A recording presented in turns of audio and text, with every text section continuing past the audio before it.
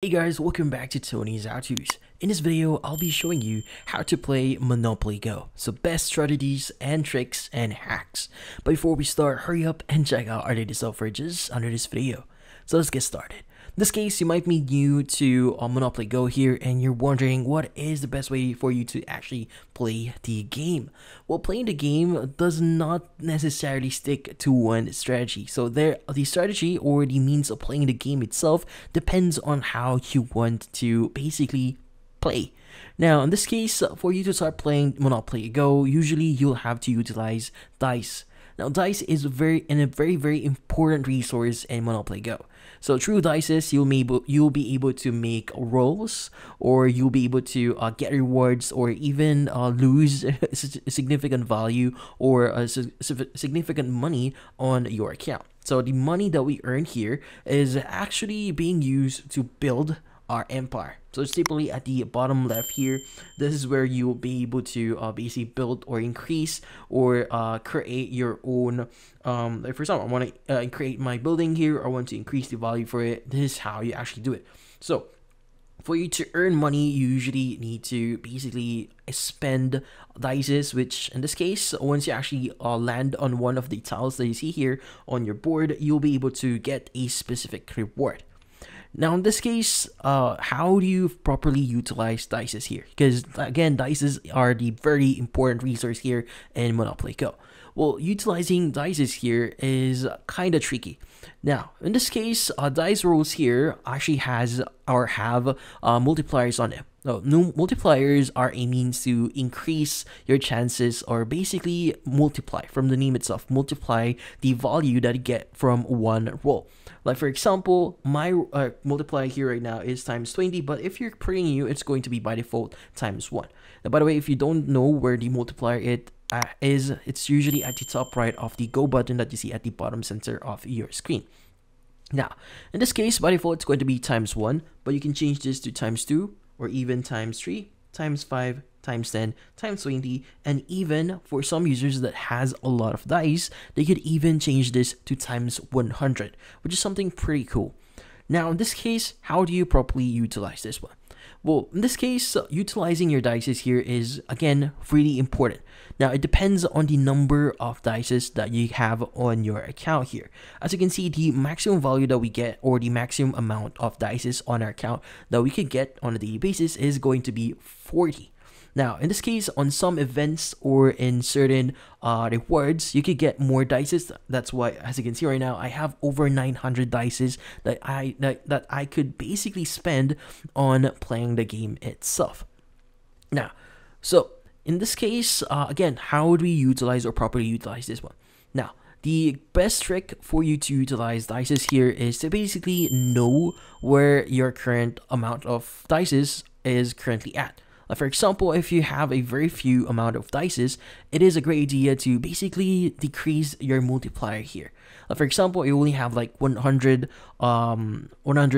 dices, or you only have like 100 dices, it is a great idea to decrease the multiplier for it. So in this case, make sure to remove the times 20 multiplier. So maybe, for example, if you still want to use a multiplier here, you could even get, or maybe use times 2, times 3, or the basic one, which is times 1.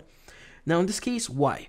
Well, in this case, if you increase your multiplier here, yes, we are increasing our chances, or it's going to also increase your, basically it's going to increase the rewards that you get.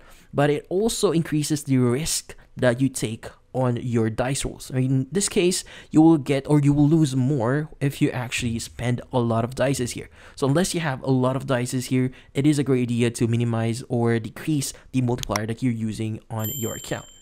Now, if you have like 1,000, 10,000 dices here, it's great that you use the multiplier here, like times 50 or times 100, whatever way you want here. And from then on, you should be able to start earning, or basically get more out of your dices here. Again, if you have a small amount of dices, or if you have a very small amount of dices, make sure to decrease your multiplier. And if you have a lot of dices here, make sure to increase the multiplier to increase your chances of actually earning or progressing into Monopoly Go. Now, Also, it is recommended that you participate in events. So what are events? So at the very top of your screen here, you have, like, for example, endless bargain, endless deal, and they also have the specific icons here for certain events. Now, events is a great way for you to basically start earning specific prizes. Now, the price itself will depend on the event itself. So in this case, at the bottom center, you should be able to see the conditions for you to start, basically start earning or basically gaining or progressing in the game itself. So as you can see, for this one, you need to actually get a shutdown or a mega heist. And from here, if you get like a block or success, you should be able to get, like, for example, that specific icon or that specific currency for that event. And once you get, like, for example, in this case, if you get 5 of those, you'll be able to unlock the prize for that specific milestone in that event. Now, in this case, for you to actually participate on that, you just need to roll your dice here. And typically, again, if you land on one of the train icon here or blocks, you should be able to start earning specific icons or specific tokens on that specific event. But yeah, so another thing that you need to utilize here is basically rolling high on events. Now, this is kind of risky, but again, on events, you are likely to gain more, or basically make sure to utilize events here. Like, events are a great way for you to earn dices or gain more points or progress more in Monopoly Go. So that's why if there are any events, make sure to participate and read the rules and the conditions for you to actually get more points on the event itself. Also, another way for you to, or another thing you need to utilize here are going to be votes and community chests. Now, votes is usually at the very bottom right here, which in this case is going to be album. And at the bottom right of your album, you should be able to see vote. In this case, the vote section here actually stores your duplicate stickers. So in this case, if you have duplicate stickers, you should be able to start earning a specific type of reward. So for example, this one, if you have like 250 stars or 250 duplicates, which in this case, you should be able to unlock this specific vault here, which contains around 170 to 230 dice or dice rolls here, and also a minimum of 3-star stickers. Now in this case, this is a great way for you to earn more dices, which in turn you'll be able to start using it again on a specific events or in specific playthroughs. Now, in this case, community chest is going to be at the very center bottom or very center of your board here. As you can see, it is going to be the community chest. Now, how do you unlock this? So typically it's going to be locked, so you just need to invite friends to join you on playing Monopoly Go, and once they actually accept, you should be able to utilize community chest here. So typically you just need to click on open here, but again, if you don't have community chest yet, you might need to actually invite people first and they need to accept that. In this case, as you can see, I'm playing my community chest here. So in this case, this is a great for you to earn additional things or prizes on your account, as well as gifting or giving back to your friends since they actually accepted your request to play with them on Monopoly Go. But yeah, also another thing that you need to utilize here is going to be the quick wins section.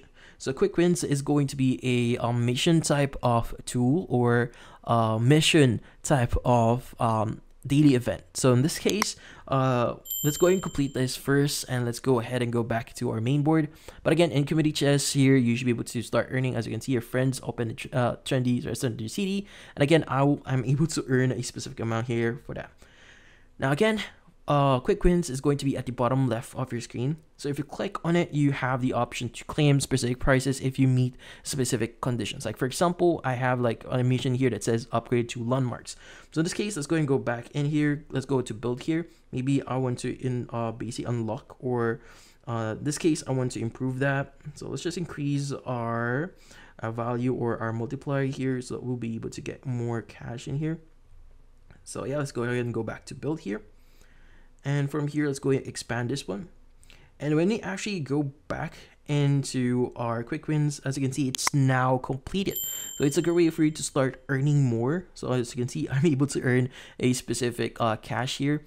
So in this case, you could go and just claim them every day to basically increase or just make use of it. Because in this case, it's actually a pretty cool thing that they add here for you to gain more or earn cash or even dices on certain cases. Like for example, at the very bottom here, you have 7 days to actually do all the quick wins here. And once you actually complete all of them, you'll be able to get the final prize here is going to be a 5-star sticker, which is something really cool that you get on your account here. But yeah, so those are the tips and tricks that you could do or use here in Monopoly Go. And that's about it. So if you found this video helpful, hit the like and subscribe button and watch our next video.